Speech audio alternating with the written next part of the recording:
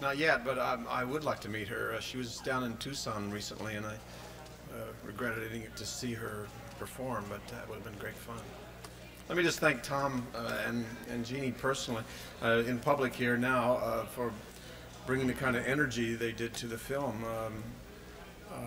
Really, it's invaluable as an actor to have the kind of energy that these two performers give everyone, not just me, but just everyone, and it's very important.